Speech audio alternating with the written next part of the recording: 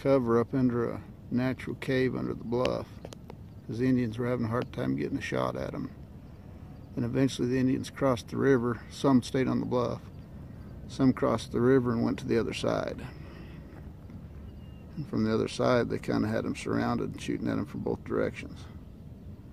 One-armed Wilson, at night, got into the river and drifted downriver.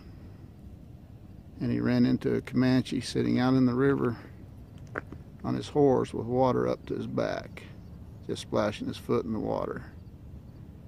And he managed to slip by him and get south of him. And then he got out of the river and went back over into that country towards Loving, where he found Goodnight and the herd.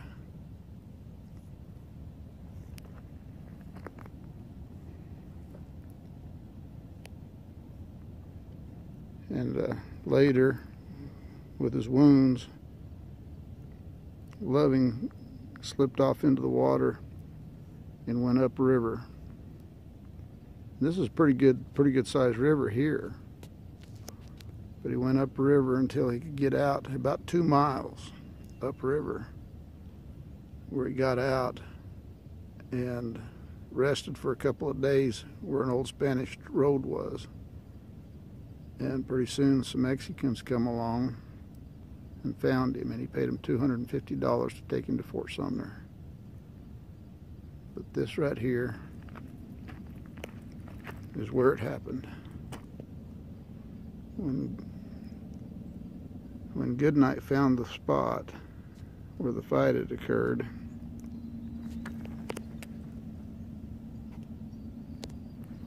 he found about 250 some arrow shafts in the ground around where they'd fought, but no Loving.